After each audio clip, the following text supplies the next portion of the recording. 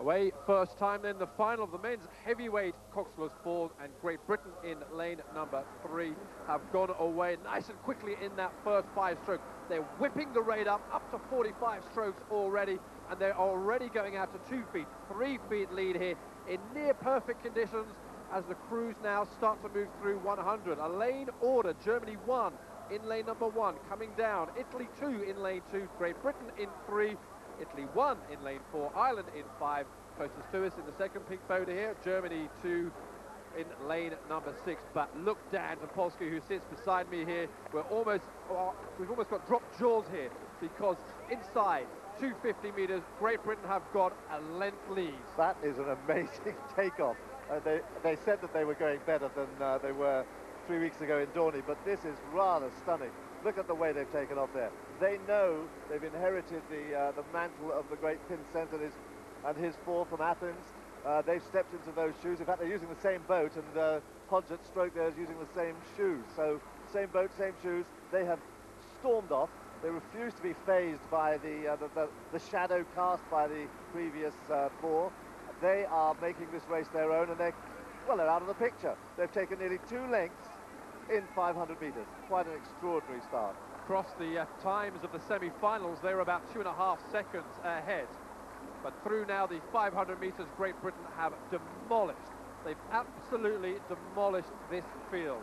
In lane 1, Germany out the back. In lane 2, Italy 2 out the back. Italy 1 in lane 4 at the moment, struggling. Ireland in lane 5 struggling. And Germany closest to us, they're left, they're well out. And Great Britain, they've got their heads up. They're still up on a nice high rate here. And whatever Jürgen Grobler said to them, we've been staying with them at the hotel over the last couple of days. We sat beside them last night, just a couple of tables along, and watched them try to listen into their pep talk. But they're guys that were gunning for it, and they're gunning for the gold medal later this season in Gifu at the World Championships. Gary, what Andrew Hodge said yesterday was that we know we have to be a lot faster than the Athens 4 if we're going to win gold. That's what they're setting about to do, and this is extraordinary. What is great about the way that Hodge rows, and he did this rowing for Oxford this year. He was the stroke of the Oxford crew that won the boat race earlier on this year. He and Peter Reid, who's sitting at 3 in this boat. What he does is set a wonderful rhythm. Just look how this boat just travels and runs between the strokes. Now that's something that is an improvement on the Athens 4, because that Athens 4 used a tremendous amount of power and muscle to bully the boat along. Here, they're very, very smooth and languid, and they allow the boat to run, and it's beautiful rowing. So we're looking there, straight ahead of us, Andrew Hodge there is making it look so easy. Behind him, Alex Partridge. Peter Reid, the commander as he's known amongst the team, sits in the 2 seat, and big bad Steve Williams in the bow seat. We're through 1,000 meters. That guy, Steve Williams, is absolutely awesome. He doesn't say an awful lot. He leaves his talking to the water, and he's talking pretty loudly today. Great Britain 3:06 through the 1,000. Look at the gap between them. They're leaving everybody in their wake. They've moved out to about 1.5 lengths clear water. This third 500 already. They'll want more. These guys, all 4 of them, will want more. They're setting down a big benchmark here for the rest of the season. What's important here, Gary, is that Italy and Germany trying to reform, trying to recreate crews. These are the 2 powerhouses in falls racing outside the British. But they are left here really many lengths behind. Just looking at Ireland there, recap of down who's coming second and third. Ireland in 3rd place, currently through the halfway mark.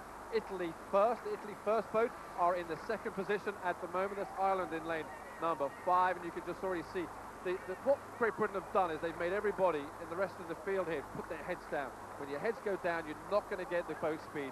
These guys are confident. They're up tall in the middle there. We're just looking.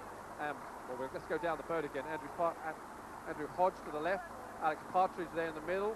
The commander, Pete Reid in the 2 seat. Steve Williams to the right there. They're looking comfortable now, but they're still looking sharp down. Steve Williams at bow. He's the only survivor from the Athens boat. He's the really experienced guy. He's only lost once since 1998. He's always come home with a medal, apart from once since 1998. So he's a terrific competitor, strong as a horse. 500 meters now remain. Men's heavyweight coxless 4. Final. Great Britain have demolished it right from the first stroke. Let's see if they're going to move on again in the closing stages. 2nd place going through now. Italy 1. Ireland holding on to that 3rd place. Look at the spread here, and Ireland are doing pretty well here.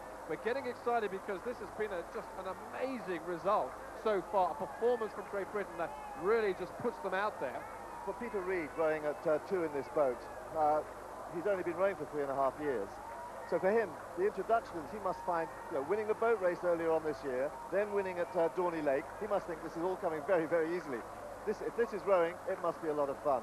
And the way they're laying down this, the maturity in the way that they're rowing, that's very, very impressive for just their second big race of the season. In amongst all those cyclists, you saw Jürgen Grobler there, the watchful eye. He must have a smile on his face as he's cycling down in the closing stages. And they're looking strong. They're still looking pretty good. They're inside 250 to go.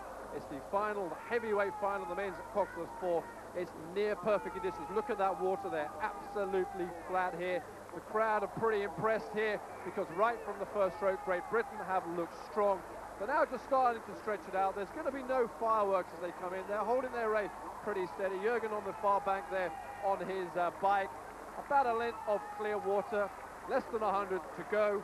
Right from the first stroke, it's been just superb now. And again, their heads up, they can just paddle in, they can enjoy.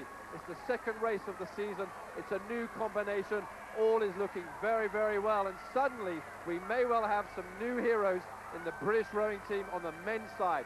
Coming in second place and just paddling in now, Italy, and Ireland coming in that important third place. But let's go out front, Dan. There could be some new names on the block, and suddenly some of these old boys, well, they might be yesterday's heroes. Well, they're fine, fine successors, aren't they, to the Athens crew. I think these are going to be the new heroes. I think they are. They've done really very, very well there. For Peter Reid, there's going to be a lot of that over the next few years, I think. And just see it on the right there, Stevie Williams in the bows. He doesn't give anything away, does he, really, there? And such a leader, leads this boat from the bows there, but he's quiet, but he's powerful. And a great start there. But the good thing is they've got their heads up, and it really hasn't taken an awful lot out. Very nice for Alex Partridge. Very nice for Alex Partridge there. So there it is, Great Britain, top of the results caption. That's where we like to see them. Italy in first, Ireland in third place. It's looking good.